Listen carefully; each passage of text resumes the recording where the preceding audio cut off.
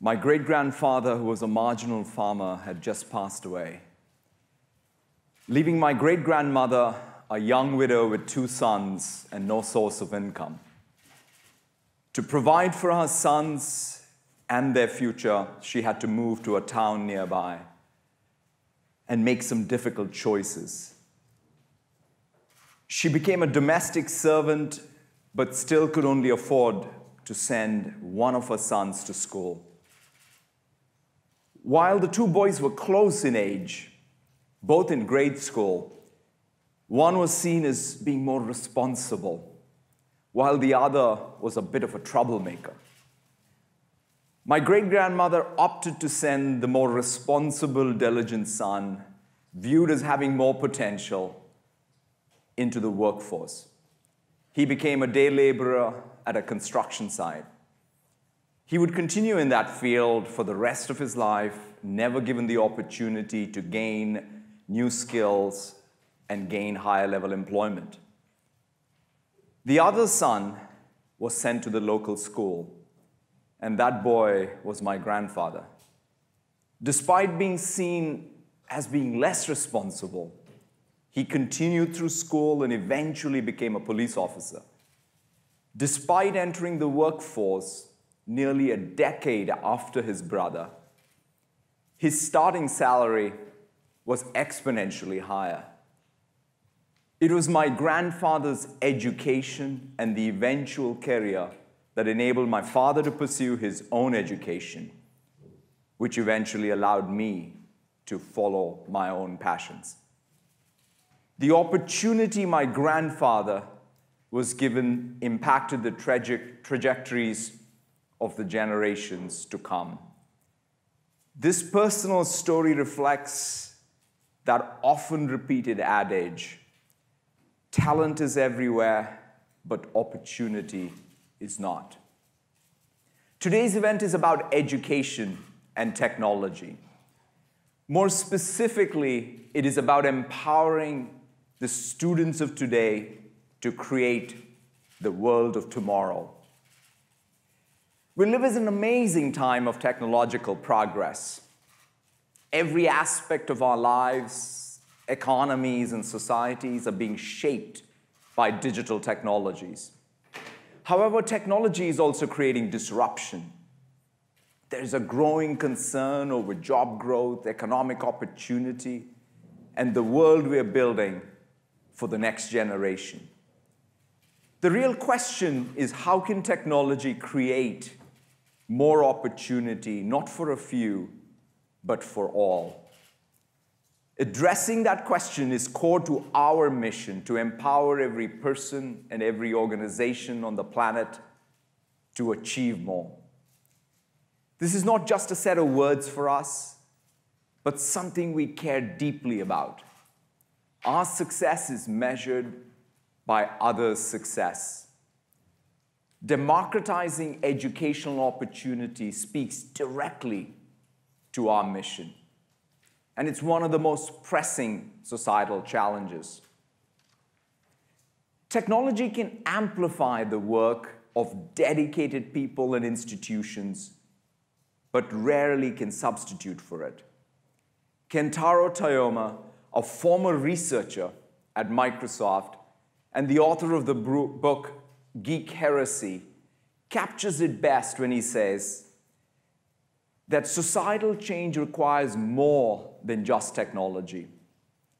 Technocrats, as Toyama refers to them, have a tendency to extol the virtues of technology and view it as a remedy to all that ails the system. I'm here today as a heretic. We are under no illusion that technology alone is the answer to transforming education. Dedicated administrators, great teachers, motivated students, and involved parents and communities are the ones changing education. And technology is merely a tool to empower their creativity and their ingenuity. It is this opportunity that motivates our work in education and everything you'll see today.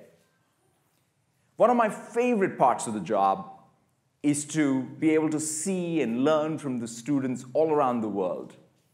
Over the past 2 years, I've had a chance to visit students from 20+ countries, to see students in Jakarta and Tel Aviv use the same office tools that my daughters use in Seattle, how teachers in Tokyo and Madrid are using Minecraft to teach students computational thinking, how a group of young female students in Cairo were inspired to learn to code and built an app to assist the Syrian refugees in their own community.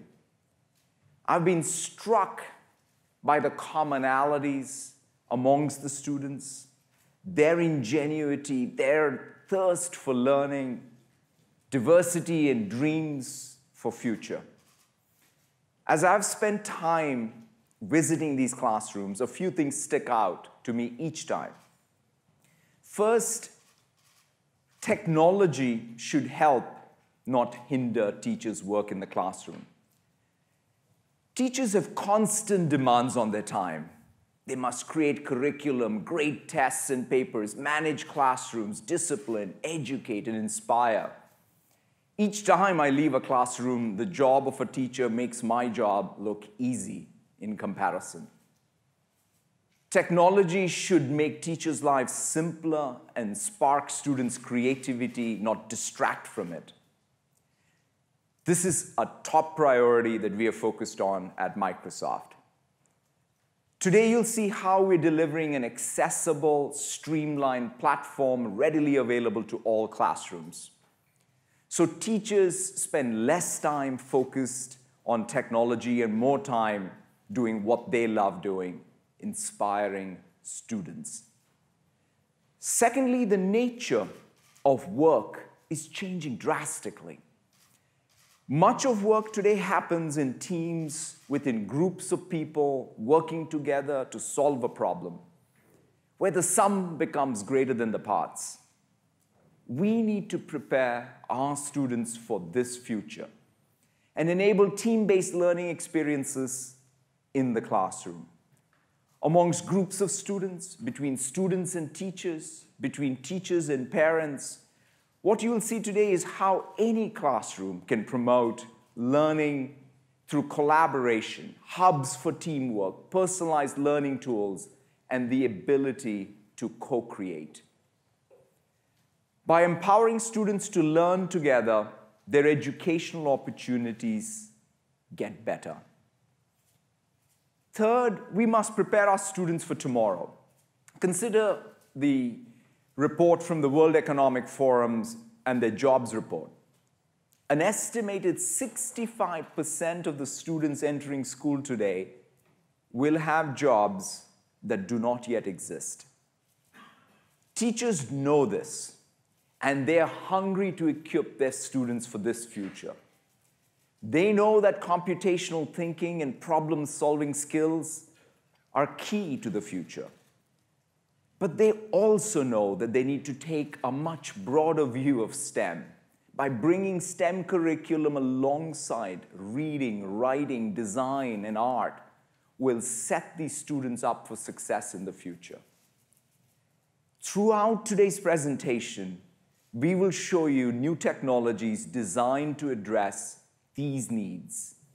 And most importantly, how technology can empower students and teachers to enhance learning outcomes and create a world of tomorrow.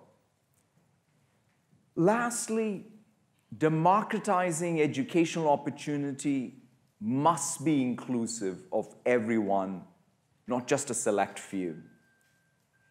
To me, this is something that's deeply personal. This includes students with disabilities and different learning styles. They must be given an opportunity to pursue their own dreams. Dyslexia is estimated to impact 1 in 5 people. 72% of the classrooms have students with special learning needs. Reading is an essential competency, and once a student falls far behind, it's difficult to catch up. And it's just not about reading. You fall behind in every other subject area. This is something that we aim to address with the OneNote learning tools, designed specifically to help students with dyslexia. But it can help students everywhere with their reading and writing skills. It's been incredible to hear the feedback from the teachers using this to teach emerging first-grade readers, or from parents who have exhausted their options, seeking help for their dyslexic children learning to read. Or how a teacher in Macedonia used the learning tools to teach young students English. We will take a look at how these learning tools and much more as Terry Myerson joins me today to share more of the news. To close, I want everyone to imagine the world we're building for tomorrow. Just as my grandfather's opportunity changed the trajectory of our family, this is what inspires me. How can we collectively come together to democratize the educational opportunity for every student, both for this generation and the generations to come? Thank you all very, very much.